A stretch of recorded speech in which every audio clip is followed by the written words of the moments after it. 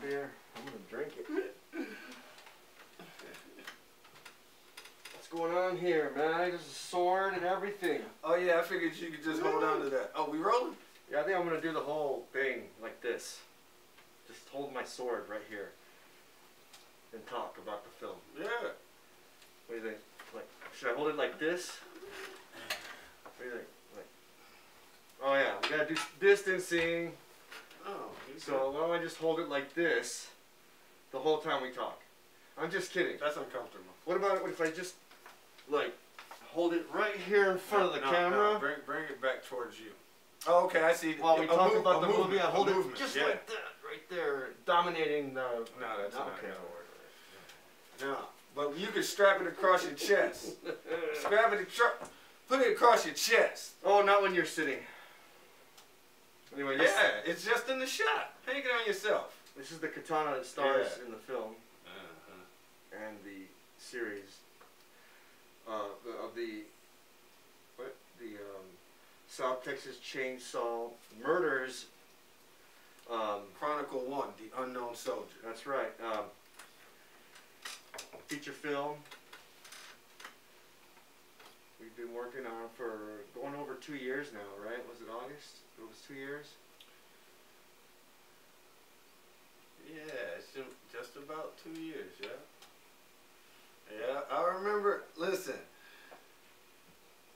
the moment I met Julio, we was all about business, okay? I met Julio on the set of a Eminem video. The call went out, they needed some extras. Keep going, I'm going to check focus. And what they wanted was people to dress like LA gangsters. Come with the khaki pants, the Chuck Taylors, the white tee or wife beater, white one. That's what they wanted. So, you know, we all down there looking like that. Had I known they was going to supply Chuck Taylors for everybody, I wouldn't have worn my own.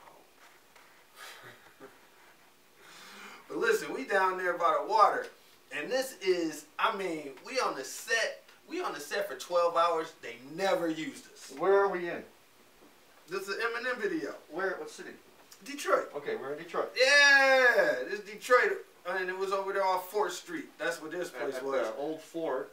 Yeah. Fort, what is it called? Was it Fort Wayne, Fort Gratiot? No, it wasn't Fort Wayne. Gratiot. Fort Wayne, yeah. And, yeah, beautiful set and everything. We're just hanging out in this huge gym, and 100 in the same clothes, 100 of us. Yeah, man.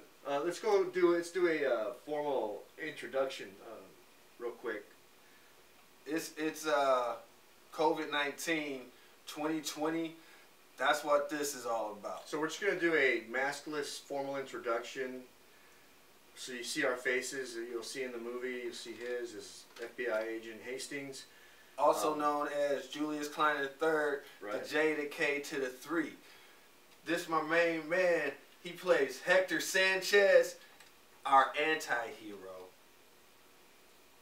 Julio Leal Martinez. Martinez Leal.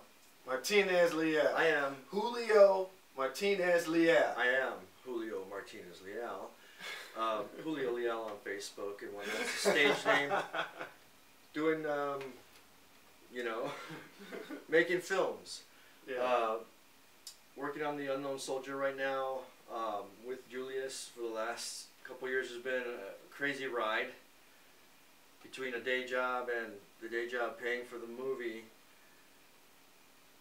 I'll go ahead and mask up for safety reasons and go forward. Dude, it's just been too much fun. Like I said, from the moment I met Julio. So I told y'all we was all dressed up like, you know, well, I'll tell you what Julio had on. He had on his white t-shirt. He had his white tee on, and he had his khakis on, his Dickies or whatnot, and his Chuck Taylors. But you know, his pants was up higher than everybody else's. You know what I'm saying? His pants was up higher than everybody else's. You know what I'm saying? And everybody's sitting down having some food. Julio is standing up. He walking through the crowd, looking cats up and down. You know what I'm saying? Like. And then, you know, it's funny because sometimes you're in the, when you're the extra, you look around and you forget where you at because the scene is so real. Like for a second, I forgot that I was on a set, and he looked just like Edward James almost. You know what I'm saying? Like I felt like I was in some real gang shit. You know what I mean? I'm like, well, this cat is on something. That's an honor. I mean, the Edward almost thing. Yeah. Not on something, but he was on something too. I was on a mission. Yeah, and he started recruiting folk. I was casting. Exactly. Yeah, he was casting and hunting for a team. Yeah. You know, I mean, that's one thing that I want to, you know, just take a straight shot to. Yeah. Is to a team effort that. You know, you get to spend 8 hours with a cat on a set, talking shop all day, and they haven't, and the PAs are like, hey, don't screw around with these guys. They got better things to talk about, you can tell. Let's get out the rest of the extras onto the set, because they just kept buzzing by us as we discussed, you know, our experiences, and I discussed, you know, the South Texas Chainsaw Murders. A short film that's on YouTube that I've, you know, decided to augment quite a bit. This isn't the typical boob job, baby. You know, taking a 16-minute short film and I was thinking maybe, hey, make an hour-and-a-half movie, push it to an hour and, you know, 45 minutes maybe. 2 hours. Well, now we're at 2 hours and 40 minutes of a story on a timeline, with 8 more scenes to film. Due to COVID and everything, we've been slowing down, but I haven't stopped. Julius was holding the studios down while I was in Hollywood lockdown. Had flown out there, got locked down while I was there. Thankfully, with my equipment and everybody being safe, so far awesome. You know, the team and everything has been an amazing reality that I keep, you know, thanking God for every day. While I was out there with my associates from Hollywood and everything, I decided to keep rolling and casting different characters that I was deciding to do here, but while I was in LA, I had to keep rolling and editing the film. We're at, like I said, 2 hours and 40 minutes. I'm going to segue into one of Hector's accents in the film, to talk more about the film and move on from the story of it, right? Did you have anything else you wanted to add to meeting on the Eminem video? That was a great day, man. We was down there all day. It was $200, like 12 hours. They took one picture. They took one picture. That was all the work I did that day. Me too. Well, I helped with the catering a bit. Oh, okay, and I met this guy, so it was definitely worth it. Kevin S. Tates was there. Yeah, I worked with Kevin on another project, on a couple other projects actually. So it was good to see Kevin down there. You know, it's interesting how, like, now you have friends on the set. You know what I mean? There was a time you just go down there, you know what I mean? It's like, yeah, there's other people there, but you don't know any of them. You know, and now, you know, like, having been doing it for some time now, you like run into people you know. That was quite common in Hollywood after the first 3 years there. You know, certainly, people that I met 6 months in were popping up everywhere that I was doing background work for, and other featured work as well. For TV, and different docudramas, dramatizations and whatnot. You get to see a lot of the same faces about in the Tinseltown at that.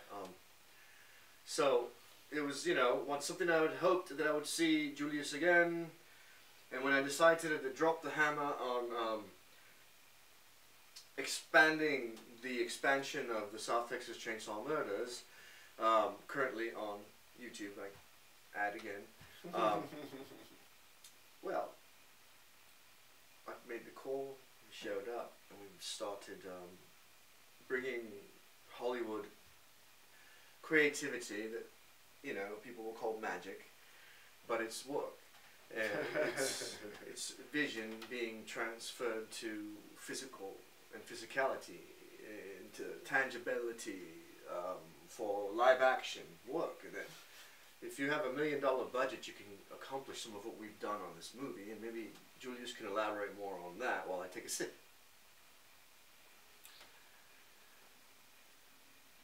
Dude, it totally beats getting a real job.